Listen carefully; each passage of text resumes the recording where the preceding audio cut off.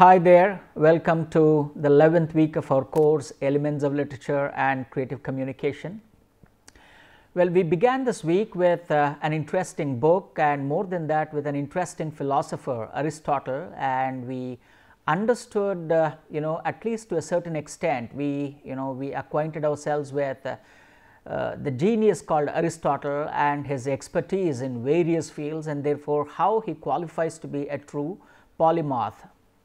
And in his works on especially in his work on drama, which we identified as poetics, we see Aristotle classifying a drama based on its various elements. In fact, more than that, of course, he identifies the two broad genres of drama as tragedy and comedy, and he defines them briefly, and he goes on to give us a structural understanding of Greek tragedy, especially in terms of its 6 elements. So, we discussed all that in the last class. During that discussion, I said that Aristotle's discourse on tragedy is based on his familiarity with the Greek drama, especially written by Aeschylus, Sophocles, Euripides, and of course Aristophanes, right. So, in this class we are going to take up a closer look at Western drama or origins of Western drama, of course for want of time, and as more than that, of course, since it is an introductory class, more than a brief history of Western drama, you can call it a kind of a snapshot of Western drama. Okay. Well, ideally we should have begun this week with a snapshot of Western drama and then come to Aristotle's poetics, but I deliberately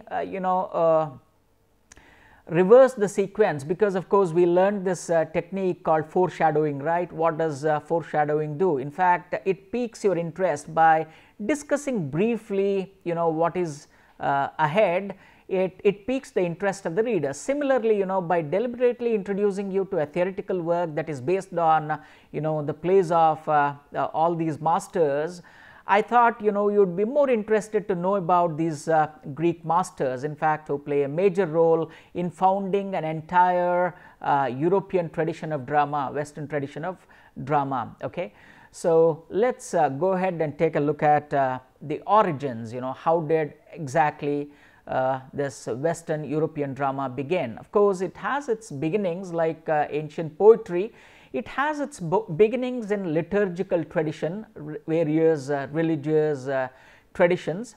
So, approximately speaking, in 600 BC, drama began as some kind of performance, a poetic performance to please the god of wine, fertility and vegetation called Dionysus. In other words, drama is a genre of literature that is basically dedicated to the god of wine, fertility and vegetation, in the Greek context called Dionysus. He is the patron god of drama, you can call it.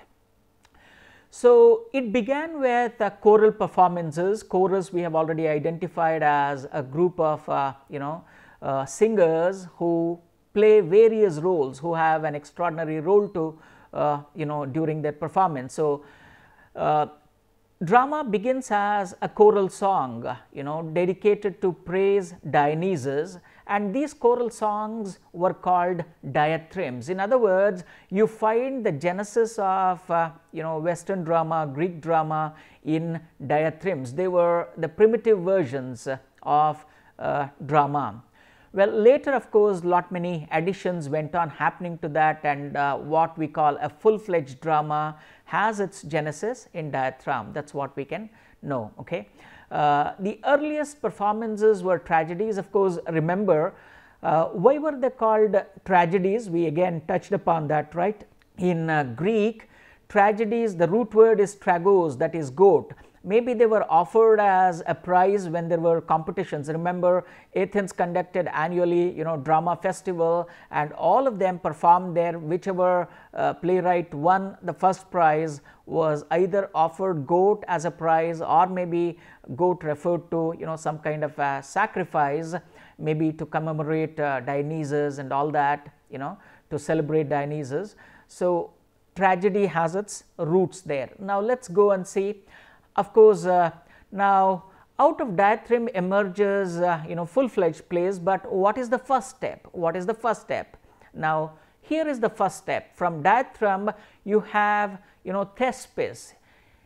In the like we identified Enheduanna as the first known author in the history of human literature, thespis is the first known actor and dramatist in the history of human drama, especially Western drama. Okay, because when the 6th century BCE, when there was competition, when when for the first time Athens conducted a dramatic festival, Thespis won the first prize.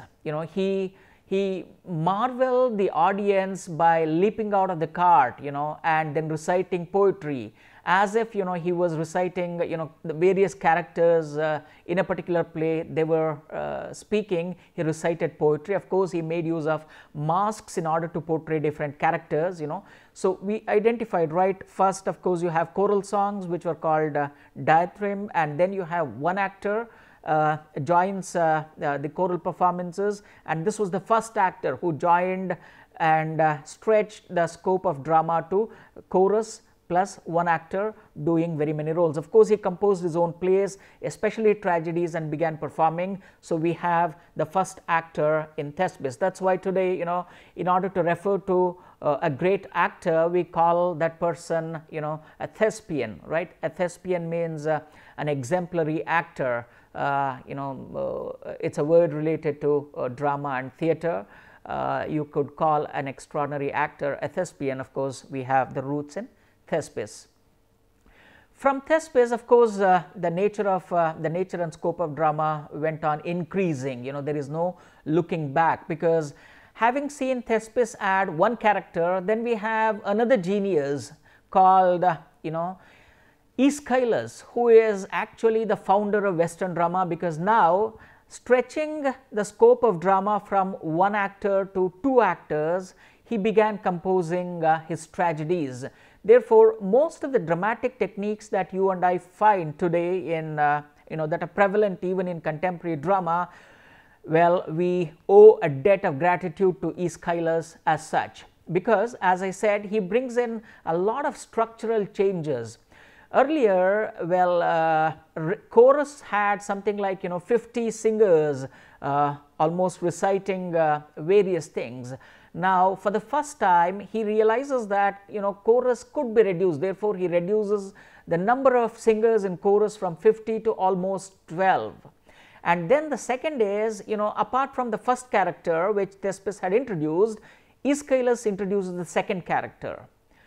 And of course, it's he who almost lays the foundation for the protagonist of the play to be of noble birth and having some extraordinary qualities and a bit of a complex plot. We discussed complex tragedies and simple tragedies in the previous class, right? So he was the one to add many twists to the plots and all that. Therefore, you can call Aeschylus the founder of the aesthetic drama, and his influence spread for more than 2000 years. Even to this day, we owe a debt of gratitude to Aeschylus as such. More than that, he introduced what can be called a vertical scale of drama. When we say a vertical scale of drama, of course, it has got to do with the structure of stage. In fact, he designed the stage in such that there's a three-tier. Imagine the stage as having stage is an area where actors perform, that well. So it's a three-tier stage. On the first tier, above the pedestal, you have seats of gods. Obviously, Greek drama made use of various gods, including Dionysius, Zeus, many other gods come and go. Okay, so whenever a character that is to depict God, well, it comes on stage, they usually would go and sit on the pedestal. So indicate reverence. Okay, so that's a divine seat. And just below, down below, first state, then tier 3 is, it's a place of exile and punishment. So you can call it something like, and the middle place as where, it's a fair circle of earth where the human characters come and act their role, something like this. Now think of it as some kind of, the middle stage as earth, where human mortals are there, and the downstage, the down below is a pit, where, if a character has been cursed and is exiled, as a mode of punishment, they are made to go stand there or sit there and perform their role, something like this. And there are gods on the above. So something like, you have Swarga, Naraka, and of course the Bhumi in between, something like that. The netherworld, the earth is where human beings live, and of course on the Olympian hills you have gods, maybe to structure that. It's called a vertical scale in drama, and later in the hands of contemporary playwrights, this vertical scale undergoes a lot of transformation. Aeschylus wrote several plays, several tragedies especially. Unfortunately, we don't have, it's said about 30 of them, more than 30 plays he seemed to have written, and we have so far, about 7 surviving tragedies that are attributed to Aeschylus. And the greatness of Aeschylus is also this, that he created what can be called, a dramatic cycle. So, a couple of plays joined together by a common thread, right? An extraordinary technique, so especially the Orestia trilogy, that consists of Agamemnon, the libation bearers, and of course the Eumenides. These are the 3 cycles of play, related to one particular theme, the Orestia trilogy. So for the first time he introduces this, and that's also another major structural change.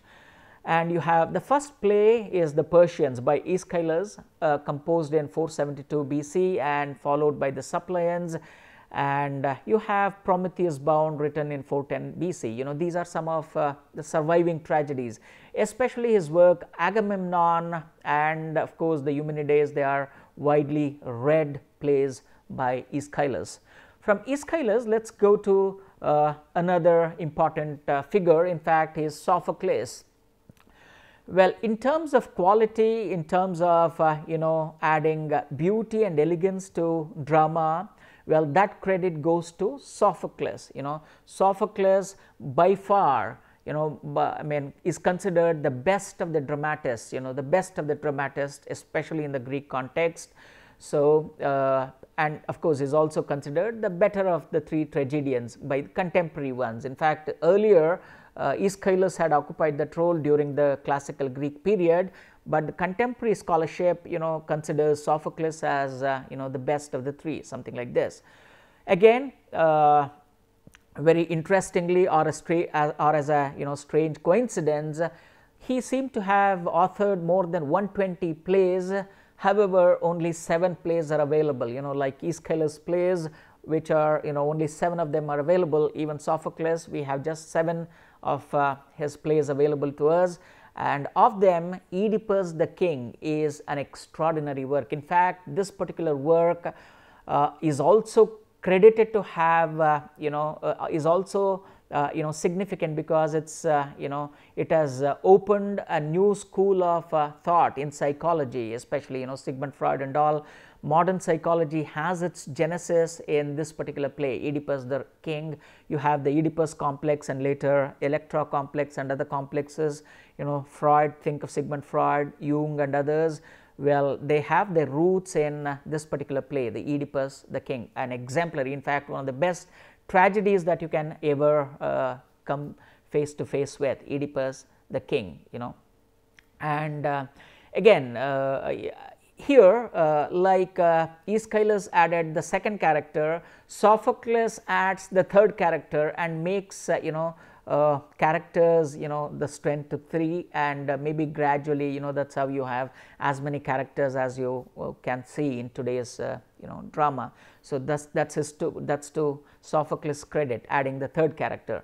Again, some of his well-known plays include Antigone, a remarkable play again, almost as back as 5th century. Imagine, it talks of a conflict between an individual and state, the contemporary postmodern subject, contemporary subject, a conflict between an individual and the state, and how sometimes an individual prevails over the state, because though state is majoritarian, an individual is solitary, how the sanity of an individual can prevail over the state, albeit a little late though, So, it is a tragedy of course, so that prevalation happens a little later. Antigone, an extraordinary play. Electra, Oedipus at Colonus, these are some of his remarkable plays. Okay. Sophocles. We have the third greatest Hellenic classical Greek playwright, Euripides. So, together Aeschylus, Sophocles and Euripides are called the Trimurtis, or the triumvirate of classical Greek drama. Well, of course, he was not as well known as the previous two playwrights during his lifetime. However, later scholarship also attributes some greatness to his plays, and in fact, his greatness, the greatness of Euripides, is that he introduced the element of comedy into his tragedy, and therefore inaugurating a new genre of drama called tragicomedy. Therefore, you have a trailblazer in Euripides because he introduced tragicomedy in his plays. Some of his well-known plays are Medea, again an extraordinary play, and in fact, it is also said that contemporary feminism is born out of this particular play. Medea talks of autonomy of the female agency, and how she renounces the very concept of family and finds, when she is dejected in love, in marriage and all that, how she seeks out, revenge even on her own husband and all that, an exemplary play. So, therefore, you can say that contemporary feminism is also born out of this particular play, Medea. And again, he also writes Electra, Trojan Women. These are some of his works. Of course, some of these themes find repetition in subsequent playwrights, So, this is Euripides for us. From here, we go to the first known, comedy playwright called Aristophanes. We have already discussed Aristophanes and how comedy was born, because during the classical times, the populace was divided between the greatness of Aeschylus and of course Euripides, and Aristophanes was slightly he was he did not see eye to eye with Euripides. Therefore, satirizing the pseudo significance of Euripides, he composes frogs. So, that is one of his plays, the wasps, the birds, the frogs. These are some of his very well known and most loved plays. That is why you have Euripides and so these are some things that we can keep in mind. So, you can call, again, you have a trailblazer in Aristophanes because he can be called the father of comedy. So, these four figures play a major role in founding Western drama or European drama as we know it, which later of course has a significant influence on Roman drama and theatre tradition, and of course even in other parts of the globe as well. So, these four are very important people as far as Greek drama is concerned, as far as the European drama is concerned.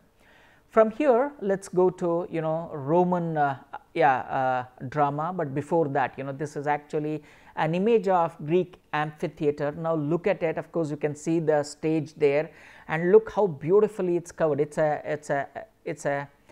This type of theater is called amphitheater. We have known that, and of course, here the audience is surrounded on all three sides. Therefore, a kind of a thrust stage, but built in a grand scale. Look at the background there. This is where most of the tragedies that you and I have read or are going to read were performed.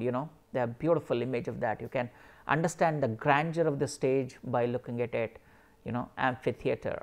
And our contemporary concept of theaters is born out of these kind of amphitheaters. Okay. Yeah, from Greek plays, let us go to ancient Roman drama.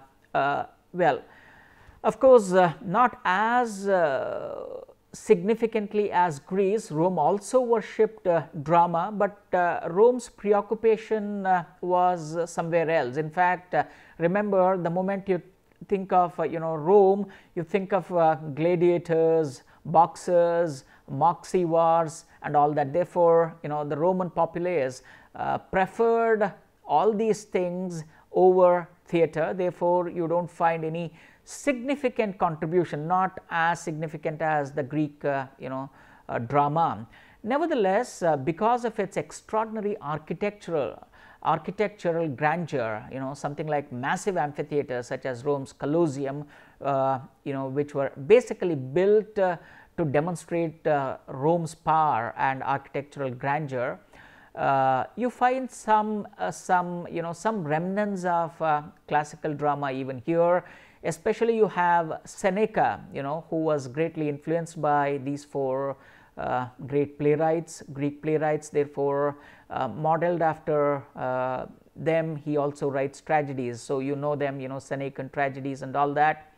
So these, after Seneca, of course, Rome primarily prioritized something like a performance of mimes and pantomimes. The contemporary mimes and pantomimes have their genesis in Rome. So this is something that we can keep in mind, especially Rome's contribution to the theatres, amphitheatres, Rome's Colosseum and all that. Seneca is an important classical Roman playwright, a very significant name. Okay. From here, this is the remains of a legendary Colosseum in Rome. That is something that we can keep in mind, right. Yeah. From here, let us go to medieval English drama and the morality plays. Remember, so we are skipping almost about 2000 years compared, more or less, we have come to the middle medieval English drama, something early 16th century, late 15th century, early 16th century, where drama, it is said that drama in England, though has its roots, though is influenced by Greek and Roman drama, developed in a different direction. Of course, you can spot the influences, nevertheless, it is also known for its deviations from the Greek drama, Again, like the Greek drama, you also find origins of drama in England in its liturgical traditions. Therefore, to a certain extent, you find influence of church, influence of the Bible on this. Therefore, you find a lot of biblical plays, not biblical plays, plays around Bible and all that. So, based on the readings of Bible, of course, that is when, remember, King James Bible had just come out at that point of time, or maybe was in the offing, something like that. So, therefore, you have the morality plays that were meant to enlighten the elite and the laity alike. So, laity is common mass, elite is them. Morality plays held their sway over both the commoners and of course the aristocrats alike. So, typically some of the well known themes in these morality plays, Everyman was one such play, a very remarkable play, where you find a playing of good versus evil and pride versus humility and all that, and virtues versus vices, where virtue, after undergoing lot of suffering and all that, wins finally. So, Everyman is one of the exemplary morality plays. So, this is something that can be kept in mind. Well, from here we move on to what can be called the golden period in especially European drama, or especially in England, the golden period. This is called Elizabethan stage. But before we come that, maybe some more points about mystery and miracle plays. Remember, we said that these plays have their tradition in liturgical traditions. Therefore, they were basically performed during several pageants, especially Christian festivals such as Easter and Christmas and all that. And they were also part of certain Coventry cycles. They were performed there. Therefore, you can also call them Chester cycles, Coventry cycles, where morality plays seen. These plays also showed, again, like all morality plays, you find good fighting evil, and finally, though evil tries to prevail over good in the beginning, towards the end good prevails, a kind of a common structure that you find across all these miracle plays. All right. Now, having discussed miracle plays, let us go to what is generally called the golden period of English drama, because here comes Shakespeare. As I said, in the world of drama, Shakespeare is an uncrowned king, okay, for various reasons, and rightfully, of course, is called the crowned king, or something like this. It was influenced definitely by Greek drama and of course Roman drama, and also by the morality plays that were developed back in the ground. So you find that kind of spiritual conflict even in the Elizabethan plays. Just before Shakespeare began writing, or before his arrival onto the stage, you have university wits. They were called university wits. They began writing plays, and prominent among them was Christopher Marlowe. And we have Fausters, based on Goethe's Faust. You find of course Goethe bases his Faust on Marlowe, of course, so you have Fausters, the theme of Faust is very familiar to us. He is an extraordinary scholar, but he is not very happy. In fact, Faust is the first great hero that you can find, because he wages a war against gods, because he wants to know more. He is a true bibliophile, he wants more. So he wants to expand the scope of knowledge, and though he has been warned that probably there is a reason why God must have put limitation on our ability to understand, he doesn't believe in that. He creates a pact with the devil and wants to know more, and because of that hubris, he sees a great fall. Marlowe discusses all that in Faustus, an extraordinary play. Of course, you can find shades of morality play there, nevertheless an exemplary tragedy. Yeah, from here comes Shakespeare during this background. Shakespeare is a remarkable playwright. We discussed Shakespeare during our discussion of sonnets, right? And as I said, Shakespeare is an ingenious playwright, an extraordinary playwright, and that's why one of his later contemporaries, Ben Jonson, who is a successor to the legacy of Shakespeare, says that Shakespeare is not actually of a particular age, because when we read a writer, or when we watch the performance of a playwright or a dramatist, they are just for maybe that particular period or maybe for an age, but Shakespeare is not for an age but for all time, highlighting the classic nature of his writing and how it is, it's a canonical work, something like that. And it's to the credit of Shakespeare that he almost practiced in all genres, subgenres of drama. He wrote exemplary comedies, extraordinary tragedies, and of course beautiful tragicomedies, beautiful history plays, all of them.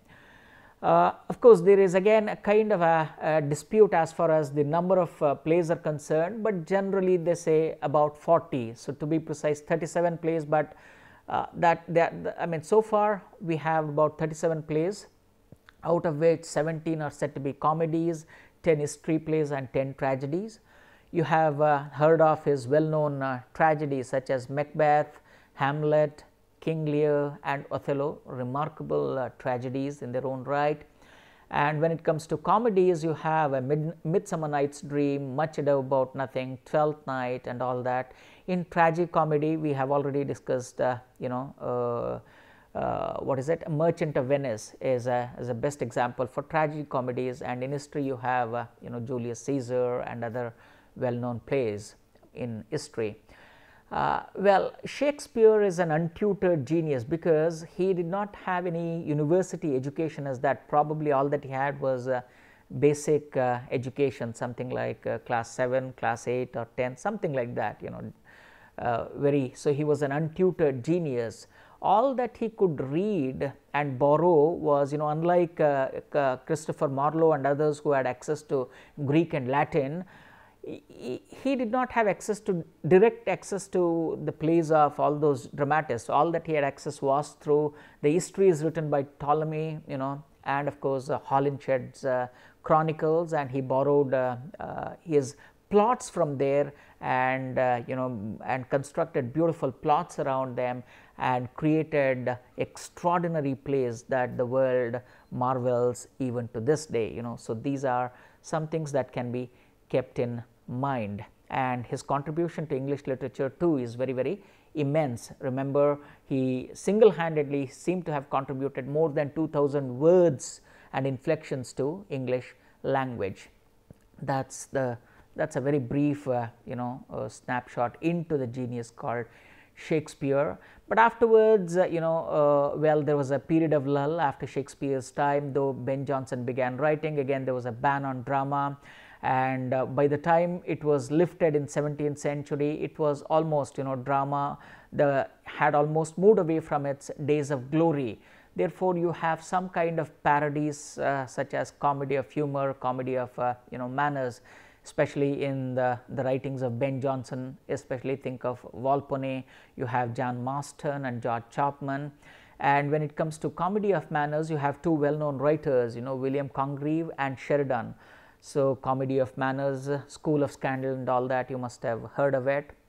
And then when it comes to 18th century, not much of production. You have very minor playwrights in Joseph Addison, Oliver Goldsmith and others. And of course, when it comes to slightly later, maybe when you slightly go out of England and look at Europe, you find Goethe, of course, a major figure in Dr. Faust and all that.